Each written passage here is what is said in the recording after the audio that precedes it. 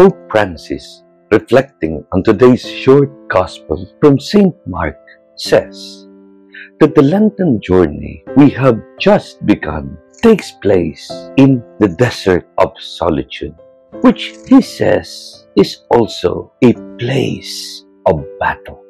We hear about Jesus' fight in solitude in the desert, not against any human enemy, but against Satan, the enemy of us all. He was tempted, a fact that is part of our human experience. The Church teaches the temptations of our Lord are also the temptations of His servants individually, but the scale of them naturally is different. We are therefore to keep watch and vigilant, because the devil is like a lion who never sleeps and is always ready to devour us. Lent is a desert journey. It is 40 days of solitude because we draw aside from the noise and confusion of the world in order to strengthen and deepen our relationship with God. It is a time of combat because we have to know the wild beasts in our lives. We need an accurate and honest understanding of what tends to interfere with our relationship with God, our sin patterns, attachments, bad habits, and weaknesses. Jesus shows us in the Gospel how to deal with temptations, and we follow His example.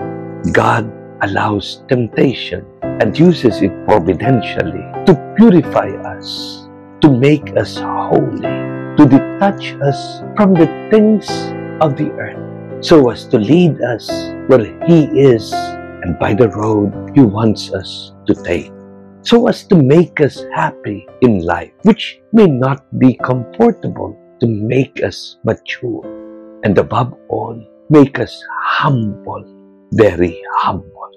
As Jesus was victorious over Satan's proposals, with His help and guidance, we shall also conquer our own weaknesses.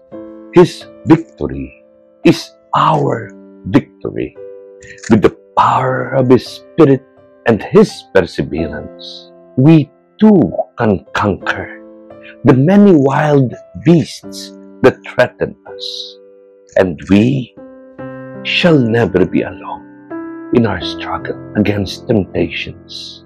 The Lord is always with us.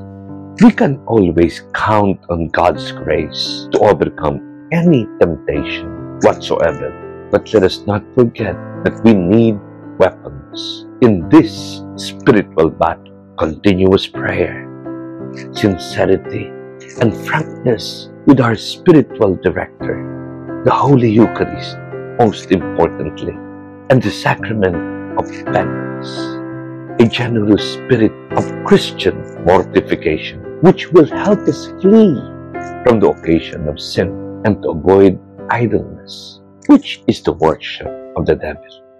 And finally, humility of heart and a tender and filial devotion to Our Lady.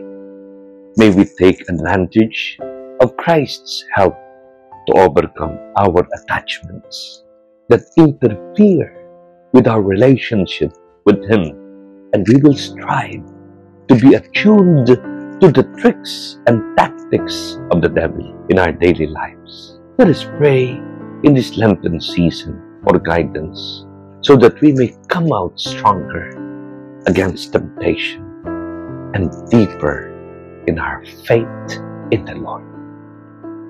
Holy Mary, refuge of sinners, comforter of the afflicted, pray for us.